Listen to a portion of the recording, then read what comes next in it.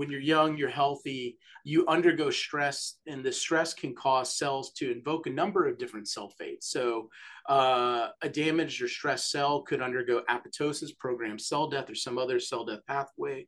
There is transformation where a stressed out cell or damaged cell could become a cancer cell. And then there's also cellular senescence, where the cell becomes senescent.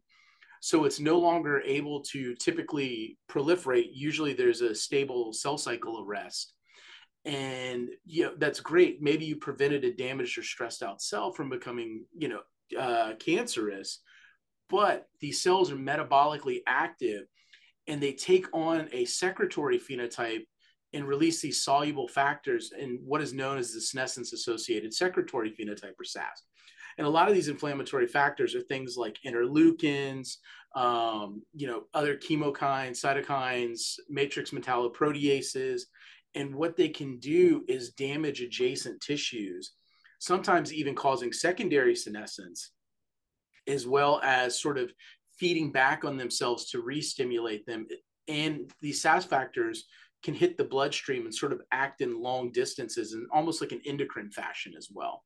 But these senescent cells, we're learning more and more about them. There's a lot of features that they can take on, whether it's morphological changes, changes in metabolism. We see DNA damage, of course, the cell cycle arrest. They resist apoptosis, the secretory phenotype, and even epigenetic alterations as well.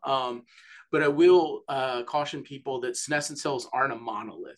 They're really heterogeneous. There's quite a mixture. There's no universal cellular senescence marker. And so it takes a lot of work to sort of define what a senescent cell is. But, where they're really damaging is that secretory phenotype. And that secretory phenotype can contribute to this phenomenon that's known as inflammaging. And inflammaging is, as we get older, there's this increase in low-grade kind of chronic sterile inflammation. It's almost like you have a low-grade infection, but you don't. And so it's quite damaging to your tissues and sort of, it's the thief of vitality, as I like to call it. And so it can help to drive a number of chronic age-related diseases, or if you have some type of challenge, it can cause an over response or make things worse. Probably in the case of patients with infections, it can cause these pre-primed immune cells to release cytokine storms. So it can be quite damaging.